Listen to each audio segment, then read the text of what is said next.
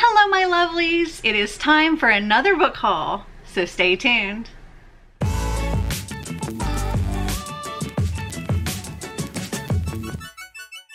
So this month I managed to accumulate only 12 books, so pat on the back to me for not going too crazy. These first 5 actually were books that I acquired on my last trip, so they would have been maybe a couple of months ago. However, I just received them because of baggage issues. But the first one I have here is The Messy Lives of Book People by Phaedra Patrick. Now, this is not one I don't think I'd ever heard of, but when I saw it at, I think it was Indigo, I believe, it really intrigued me. And here's what it says. Mother of 2, Liv Green barely scrapes by as a maid to make ends meet, often finding escape in a good book while daydreaming of becoming a writer herself. So she can't believe her luck when she lands a job housekeeping for her personal hero, mega best-selling author Essie Starling, a mysterious and intimidating recluse. The last thing Liv expected was to be the only person Essie talks to, which leads to a tenuous friendship. When Essie passes away suddenly, Liv is astonished to learn that her dying wish was for Liv to complete her final novel. But to do so, Liv will have to step into Essie's shoes. As Liv begins to write, she uncovers secrets from the past that reveal a surprising connection between the 2 women, one that will change Liv's story forever. Now, reading that kind of gave me a little bit of the 7 Husbands of Evelyn Hugo kind of vibes. And there's another book, I can't remember which one, but that I haven't read. I think it was like Colleen Hoover book, I believe, that this made me think of. But I'm really excited for this. I love me a bookish book too, so yay. This was one that I got at a thrift store there, and it is The Narcissist You Know, Defending Yourself Against Extreme Narcissists in an All About Me Age by Joseph Burgo, PD. And this one says, a startling 10% of Americans are considered extreme narcissists, individuals whose self-regard has actually become a threat to themselves and to those around them. And these extreme narcissists aren't just annoying, they can be downright dangerous if you don't have the knowledge and the tools to defend yourself. Psychologist Joseph Burgo explains that narcissism actually exists on a spectrum, much like autism or other neurological disorders.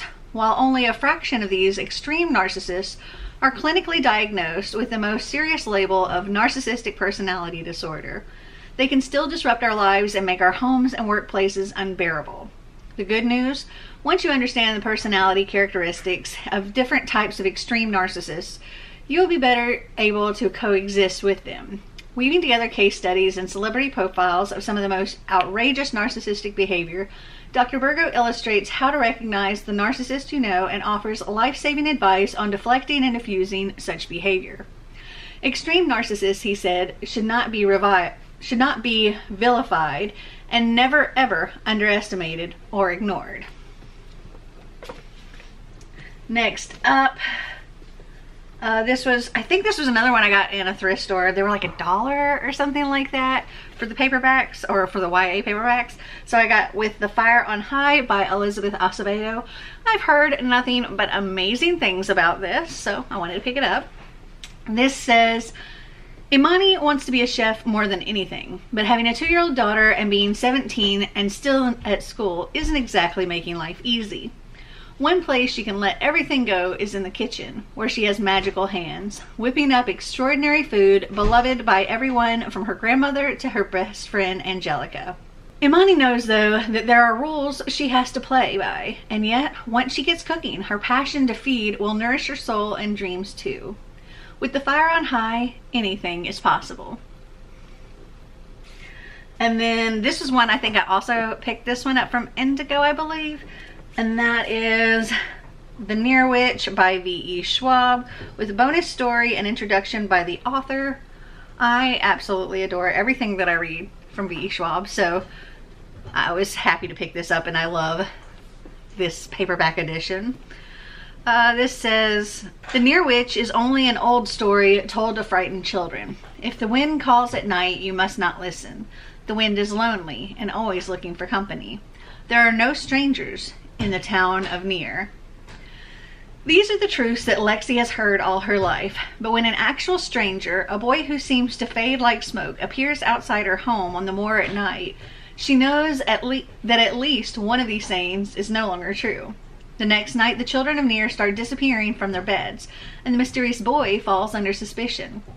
As the hunt for the children intensifies, so does Lexi's need to know about the witch that just might be more than a bedtime story, and about the history of this nameless boy. Next up, we have Jagged Little Pill, the novel, based on the Tony and Grammy Award-winning musical. This is Eric Smith with Alanis Morissette, Diablo Cody, and Glenn Ballard.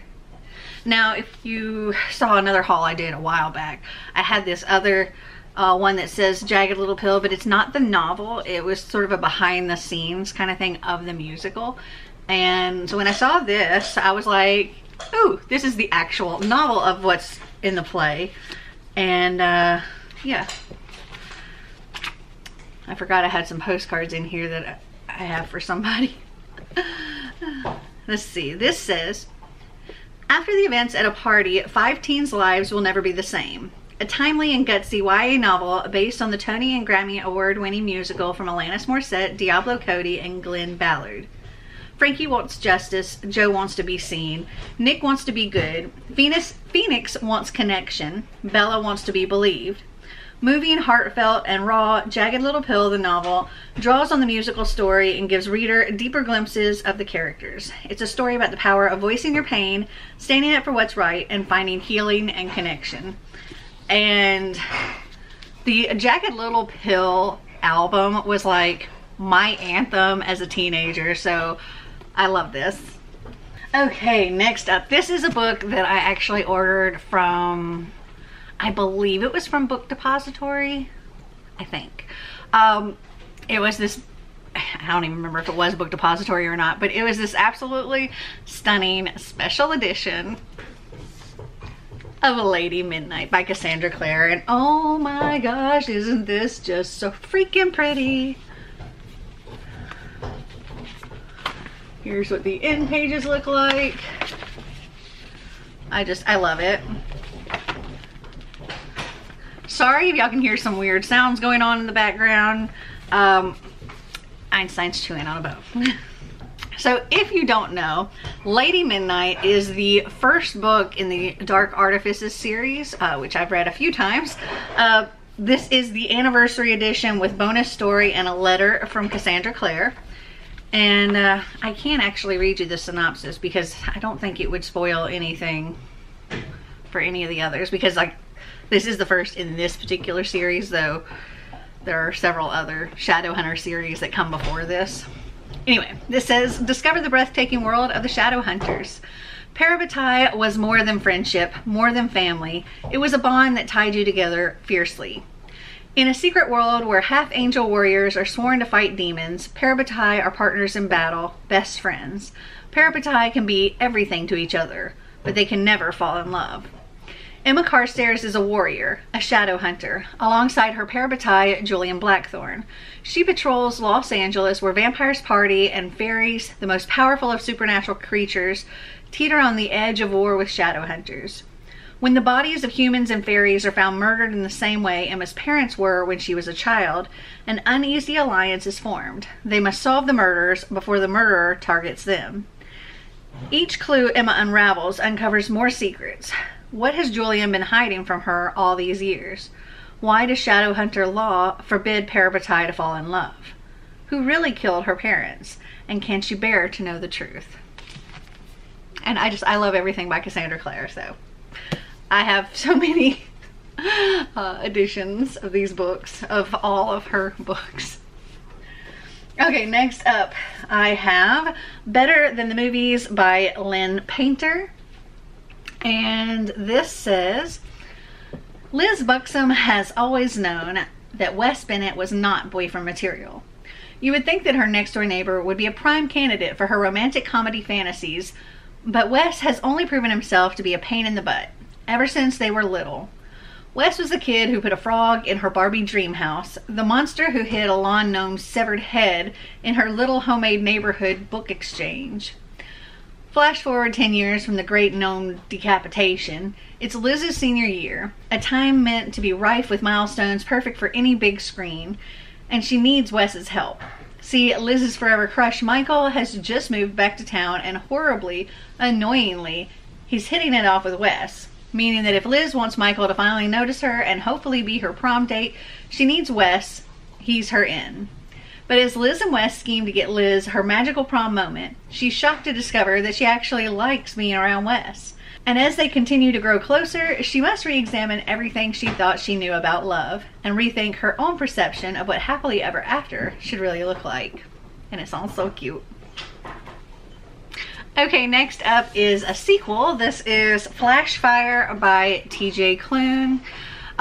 Extraordinaries, or The Extraordinaries, is the first book, and I've pulled it up here on Goodreads so I can tell you about it. Some people are extraordinary, some are just extra. T.J. Klune's YA debut, The Extraordinaries, is a queer coming-of-age story about a fanboy with ADHD and the heroes he loves. Nick Bell, not extraordinary. But being the most popular fanfiction writer in the Extraordinaries fandom is a superpower, right? After a chance encounter with Shadowstar, Nova City's mightiest hero and Nick's biggest crush, Nick sets out to make himself extraordinary. And he'll do it with or without the reluctant help of Seth Grey, Nick's best friend and maybe the love of his life. Rainbow Rowell's fangirl meets Marissa Meyer's Renegades in T.J. Klune's YA debut. It was so much fun. It had quite the cliffhanger at the end, and I loved it. And because I had the paperback for The Extraordinaries, I wanted to wait and get this paperback Flash Fire, so I had the matching ones. Okay, next up is Finley Donovan is Killing It by Ellie Casimano, and Kayla from Books and Lala just raves about this book, so I had to give it a shot. It looks cute, and yeah, everybody seems to love it. This says, it's murder being a hit mom. Finley Donovan is killing it, except she's really not. As a stressed out single mom of two and struggling novelist, Finley finds her life in chaos. When Finley is overheard discussing the plot of her new suspense novel with her agent over lunch, she's mistaken for a contract killer and inadvertently accepts an offer to dispose of a problem husband. Finley soon discovers that crime in real life is a lot more difficult than its fictional counterpart, as she becomes tangled in a murder investigation. Fast-paced, deliciously witty, and wholeheartedly authentic in depicting the frustrations and triumphs of motherhood, Finley Donovan is Killing It is the first in a brilliant new series from award-winning author Ellie Casimano, and I'm looking forward to reading this. As many good things as I've heard about this, I've got to give it a shot. Okay, next up is Layla by Colleen Hoover. I believe I've heard some mixed reviews on this one, but this says, love can haunt or heal. When Leeds meets Layla, he's convinced he'll spend the rest of his life with her, until an unexpected attack leaves Layla fighting for her life. After weeks in the hospital, Layla recovers physically, but the emotional and mental scarring has altered the woman Leeds fell in love with. In order to put their relationship back on track, Leeds whisks Layla away to the bed and breakfast where they first met. Once they arrive, Layla's behavior takes a bizarre turn, and that's just one of many inexplicable occurrences. Feeling distant from Layla, Leeds soon finds solace in Willow, another guest of the B&B with whom he forms a connection through their shared concerns. As his curiosity for Willow grows, his decision to help her find answers puts him in direct conflict with Layla's well-being. Leeds soon realizes that he has to make a choice because he can't help both of them. But if he makes the wrong choice, it could be detrimental for all of them. So I'm very intrigued by that one. Okay, next up is a book that I have read and absolutely loved. But I've read several books in this series. I can't remember exactly how many, but I want to own the series and I want to reread the whole series because there's still books coming out in this series and I'm excited for it. That is Dark Fever by Karen Marie Moning. This says, with her New York Times bestseller, Spell of the Highlander, Karen Marie Mooning brought a world of ancient magic and timeless love to life. Now Mooning embarks on a fantastic new series about a woman drawn into a sensual otherworldly realm, only to be caught up in a mystery as terrifying as it is seductive. Dark fever. Michaela Lane's life is good. She has great friends, a decent job, and a car that breaks down only every other week or so. In other words, she's your perfectly ordinary 21st century woman. Or so she thinks, until something extraordinary happens. When her sister is murdered, leaving a single clue to her death, a cryptic message on Mac's cell phone, Mac journeys to Ireland in search of answers. The quest to find her sister's killer draws her into a shadow realm where nothing is as it seems, where good and evil wear the same treacherously seductive mask. She is soon faced with an even greater challenge, staying alive long enough to learn how to handle a power she had no idea she possessed, a gift that allows her to see beyond the world of man into the dangerous realm of the Fae. As Mac delves deeper into the mystery of her sister's death, her every move is shadowed by the dark, mysterious Jericho, a man with no past and only mockery for a future. As she begins to close in on the truth, the ruthless Blaine, an alpha Fae who makes sex an addiction for human women, closes in on her. And as the boundary between worlds begin to crumble, Mac's true mission becomes clear. Find the elusive Sinzar Dub before someone else claims the all-powerful dark book. Because whoever gets to it first holds nothing less than complete control of the very fabric of both worlds in their hands. That tells you all way too much, I think, but this series is amazing. I highly, highly, highly recommend it. Okay, next up is another sequel. I have not read the first one of these, but I have heard amazing things. Everybody just raves about at least this first book. And on Goodreads, it has 54,245 ratings with a 4.39.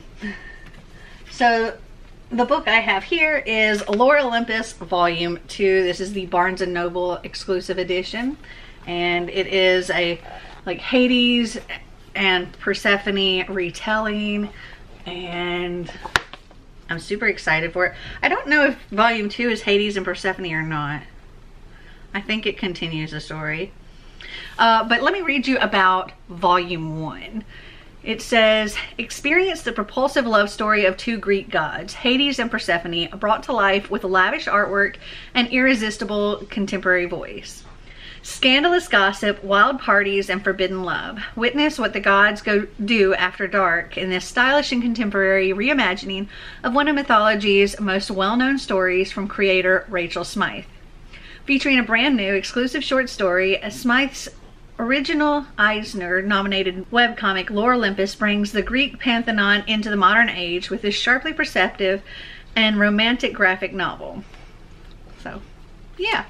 I got book 2 or volume 2.